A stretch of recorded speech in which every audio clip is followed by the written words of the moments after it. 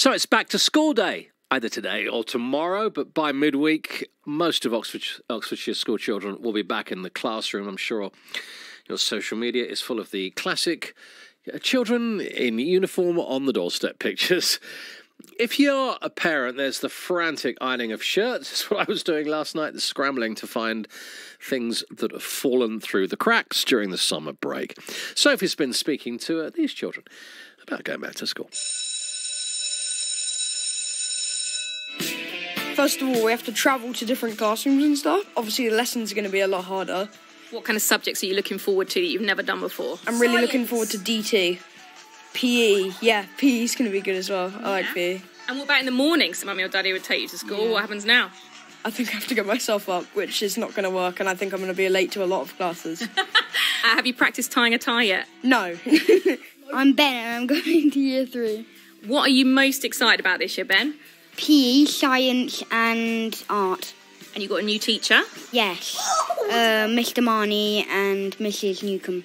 So have you had a boy teacher before? No. So how are you feeling about that? Really glad. Hi, I'm Rufus and I'm going into year 3. What are you most looking forward to this year, Rufus? PE, because my brother said that he's the best teacher he's ever had. Are you happy to be going back to school? No. What's the best thing about school? Lunchtime, snack time and home time. Sophie talking to some school kids about heading back this week. Teachers will be there smiling at the gates to welcome the children back, but you might notice a bit of concern on their faces as well, because the cost of living crisis is hitting schools too. And there are some suggestions now that schools could be among the worst hit because they don't have an energy price cap. What does that mean? Let's examine this with Rachel Hornsey, who's head teacher at Sutton, Courtenay Primary School. I mean, often as parents, we don't think about all of your bills. Rachel, it's something I've discussed with head teachers in the past. Of course, you've got to balance the budgets as well as teach our children. How are your bills looking at the moment? Good morning. Good morning, David. Yeah, if I start by giving you a bit of background about sort of the situation from my end. So our school's part of Ridgeway Education Trust. That's the small trust in the Didcot area. We're the 2 Didcot secondary schools and our primary school. So that's about 2,800 children in total. And we do manage the budget really carefully. So our reserves are healthy. Historically, they've been healthy. Reserves are like any money that any good business would hold back for emergencies. So we keep about 6% for that, which is about £1 million. And the problem is that these reserves will be completely wiped out within 12 months a year. We've got an eye-watering 525% increase to gas bills and 354% increase to electricity from the 1st of October. And that's going to increase our bills by £900,000.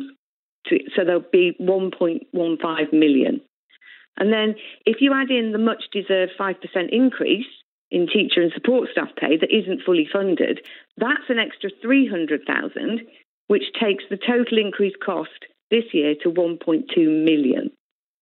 Now, our executive head teacher, Rachel Warwick, obviously she's written to the Education and Skills Funding Agency to outline the position and to request immediate financial support. And in the short term, we can focus on reducing energy consumption, and we'll have to pause all further recruitment to look for further cost savings. But those kind of measures won't even touch the sides of a deficit like this. And it's worth pointing out that 1.2 million is the equivalent of 30 teachers, or 20% of the existing teacher workforce in our schools. It's completely unfeasible to run our schools or deliver education with the reduction on this scale. And obviously as well, in the long term, we'd like to be able to invest in sustainable energy solutions like LED lighting and solar panels. But of course we can't, because that's out of the question, without any reserves. It simply isn't acceptable for schools to be bankrupted through this.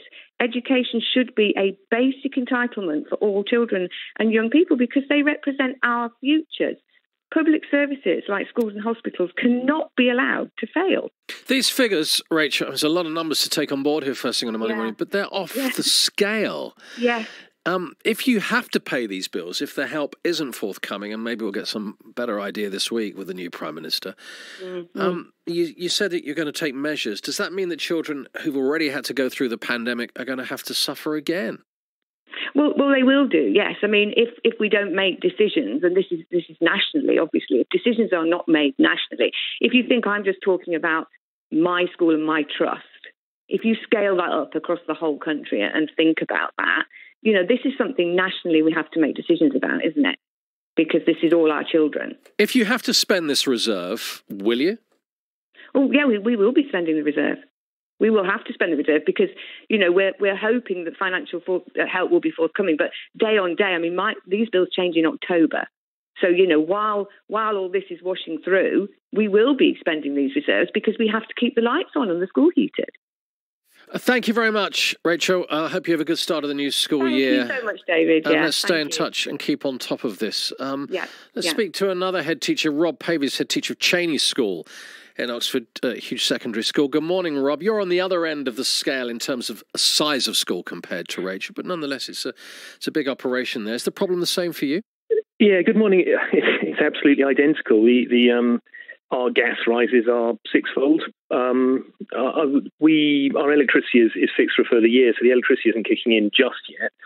But what was just described there applies to us in precisely the same way. We are. So this is a difficult line to tread, isn't it? Because on the one hand, we have a really serious medium-term problem, which is going to bring all sorts of things crashing to a halt once those reserves are spent, and is also going to prevent any further improvements or investments to infrastructure, to capital works, to gluing the roof back on, that kind of thing, which will be there come the summer. But the kids, when they turn up today and tomorrow, are not going to notice a difference.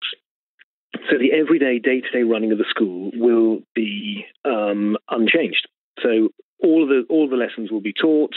They won't notice any difference at all. We will be nagging everybody to turn the lights off, but we do that anyway because we are keen on reducing our carbon footprint, and we've been very successful at doing that so far. And it now has a massive financial element to it as well. Just a note of optimism, though. I mean, if nothing is done, we're all in pretty serious trouble come the spring. And there are some, the two, Cheney and all the schools in the Ridgeway Trust are in a good position because well financially managed and have appropriate reserves. There will be schools, lots of schools up and down the country, particularly if you're running a small primary. I'm really feeling sorry for you because you're not going to have big reserves, or if schools have been through restructuring or whatever, or faced other cost increases, the Armageddon moment is going to come a lot quicker. But a little piece of optimism based on nothing other than, well, I don't know, just blind optimism, I suppose.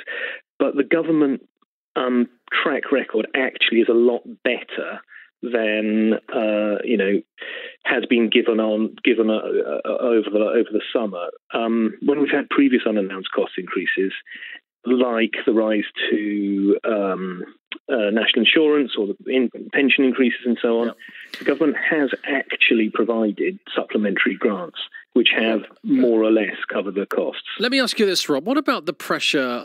You say the children won't notice a difference, certainly not in the next few days or weeks. But what about the effect that it's having on you and your senior colleagues? You've had to come through the pandemic and manage all of those issues, and now here's yet something else to worry about. Whenever you and I speak, which is frequently, we're very rarely talking about education. It's always about logistical. That would be nice, wouldn't it? It would be nice. I mean, this is quite. I mean, hey, I would feel I'd feel let down if there weren't a major crisis to deal with at the beginning of the school year. Thank you very much, Rob. It's good to talk to you. Thanks for coming on this morning.